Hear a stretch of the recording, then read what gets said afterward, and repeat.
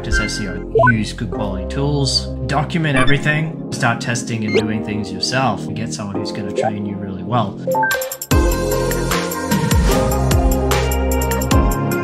All right, my man, Josh, how you doing today? Good, thanks, Paul. How you doing? Doing great. I'm doing great. So I want to let our audience know, like this episode is about building an agency, how to build an agency, giving tips from agency owners. I mean, you're a successful agency owner, and I'm actually trying to start my own agency. I would love to know, please introduce yourself a bit with your background, like how you got into SEO or digital marketing. Yeah, great to be here. Look, my name is Josh Blakeley. Very beginning of 2020, I started my agency. I joined a coaching mastermind program at the time to learn SEO, to start to learn digital marketing, and just kind of dived in. I was working full time as a teacher at the time, so it was really about, okay, let's get this working. Let's find some business owners to partner with. Started doing that. Was getting the results following the training, and that's when I realized, this really works. This is this is a business model that can help business owners make more money. Like this is fantastic, and just went from there. Moved full time into the business, and we've just grown since then. Tell us a little bit. I mean, thank you for introducing yourself. But how did your actual journey start into the SEO? It started from really a Facebook ad targeted me. Around learning a rank and rent SEO model. And then we just dived into that. I just started following the training, found business owners to partner with, started getting them results, started making them more money. And so that's when I realized, this works, and this is what I've been looking for. I've been looking for a business model that was legitimate, helped people, was profitable, and digital marketing is great for that. I love that. So when you say rank and rent, for those that don't know what rank and rent is, what is like rank and rent? And is that kind of your business model today, or has it kind of like changed? Yeah, I mean, rank and rent is a lead generation model where you as a business owner own the assets. So your website, social media profiles, and things like that. But you are then sending those leads coming through those assets to businesses. And the big part of getting rank and rent to work is you do SEO on it. So, I mean, you learn SEO to do rank and rent. You know how to do SEO for your own agency site and for other business owners as well. So that's how we started. And from the beginning, we were hybrid pretty much of doing that and doing SEO for clients as well. And we're still somewhat of a hybrid, but definitely more SEO. And then over time, we brought in paid advertising channels and things like that. So it's evolved since then. Nice. So you said back in 2020 is when your actual agency started building up? Right before COVID, yeah. So what excited you about starting your agency? Like, what inspired you? I mean, being able to work from a computer to get results. I mean, all through high school, I thought I was going to go into IT, and my teachers were encouraging me to do that. I was doing well, and I signed up for a Bachelor of IT in Australia, and 6 weeks in, I left. I just couldn't stand it, and then went into teaching after that. But I've always had an interest in tech and using software and working on a computer. So the draw card of the digital agency side is like you're not confined to your location. When I started the agency, I was living in the US, so I was able to work with people back in Australia, and there's just no boundaries for it, and the work flexibility and travel flexibility of being able to do that is awesome. Are you still teaching then right now, or are you full-time focused on your agency? No, full-time in the agency. Yeah, we've been full-time in the agency for a while. It's my wife and I, our team's in the Philippines, and we love it. Love it. Nice.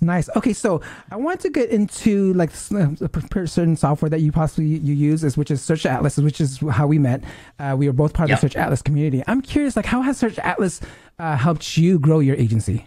I mean, Search Atlas has been incredible. Like, we were pretty early adopters of Search Atlas. I mean, I'd have to say probably 2 years we've been using it now. So we've seen the features increase and grow.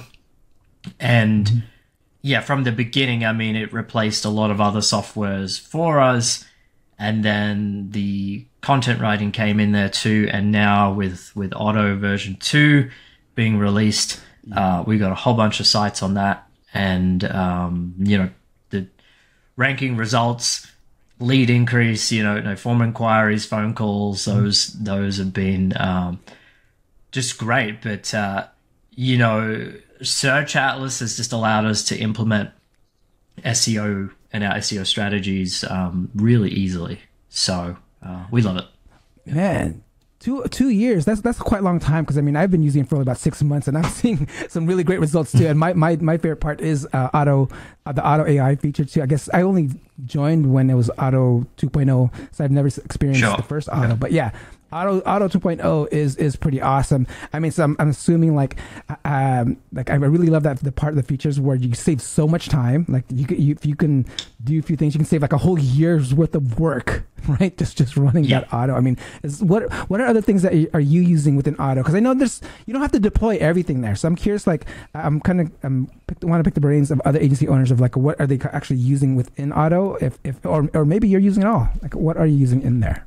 Yeah. I mean, first of all, just having a high level overview of everything on the site is like just in itself awesome, because then you can just segment and see which things you need to tweak. But I mean, we're using most of the features really of Auto. Okay. The internal linking, I mean, we were using a tool to internally link in our pages, and I mean, Search Atlas, as you're writing content, actually allows you to connect in your sites and put in the internal linking as you go. But to be able to do the one-click internal linking has been great. Dynamic indexing, all the Google Business Profile features. I mean, it's probably, I mean, out of Auto is probably not much that we're not using there. So it's awesome. Nice. Okay, so how about some results? Like, how fast have you been able to see results, or like, I mean, or how fast, or what type of results have you been seeing? I've been reaching like top rankings for, keywords within weeks, days. Like, let me know like how you are, what kind of results you're experiencing, with the platform itself. I just finished finishing up putting a case study together actually for our main niche is landscape and hardscape contractors. We have a landscaping client we started working with just pretty much as we started using Auto. And, we had some of our own things we did, like adjusting page titles and H1 headings and things like that. But we put it into Auto at the same time, and the results have just been like a continual increase. So I can share my screen with that if you'd like to see some. I do have it up, please share your screen. I want to see if you have that case study. So, and also, how can people get a hold of that case study if they want to check it out themselves? We'll be publishing that on our landscape and hardscape contractor marketing website shortly. So that'll be up for people to see all the details of. But I mean, just jumping into the Google Search Console insights. Can you see my screen okay here? Yeah, sure can. I can zoom it in if we need to. But we onboarded the client in April here, so you can just see already that first initial increase, and it's been steady since then.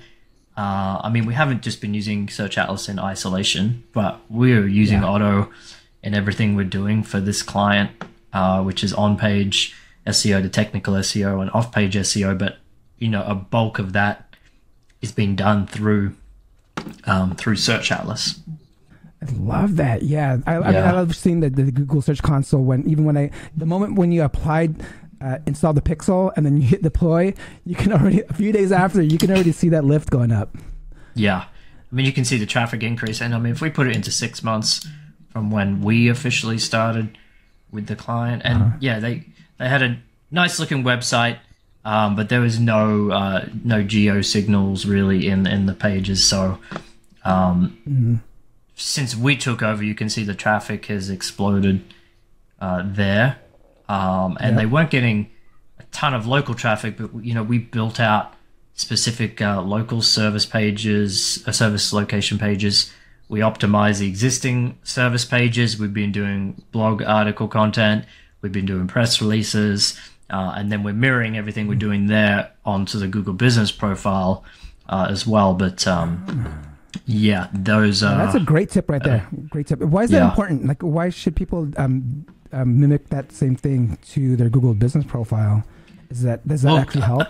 Do you think? Yeah, I mean, Google is reading websites more than we've ever seen, and I guess that's the thing with SEO. You're just going to be testing and monitoring things, but now we're just seeing Google is it's looking through your website, connecting to the Google Business Profile more than ever, and being able to take that content you're creating for the website. Of course, you want to repurpose that for your Google Business Profile and your other social media channels, ideally as well. But we're seeing results of that. Nice. If someone wants to build their certain own agencies, like for myself, I'm a consultant and I do want to scale to that point, right? Because sometimes you can do things on your own for a few times, but you mentioned you actually have a team helping you out. So I'm curious, like someone that starts off maybe as a consultant, what are some 3 tips that you can give me and others out there on how to like kind of scale their business? Yeah, I think the big thing is working out what do you want to do in the business.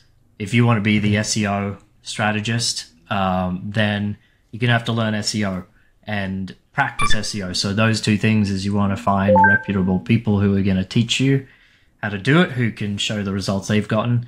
And then you want to start testing and doing things yourself, like build out your own websites and test. That's why the Rank and Rent is actually quite good in testing SEO for yourself, because you're putting your resources on the line and doing that. You're not taking a client's site that you don't know what you're doing with and charging for SEO and just figuring it out. So test things that way and get someone who's going to train you really well.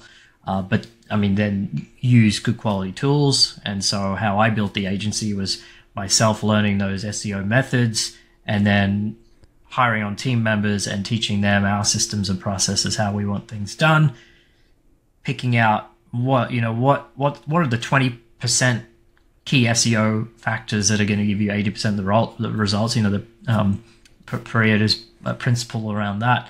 And so that's how we built out the SEO side of what we do.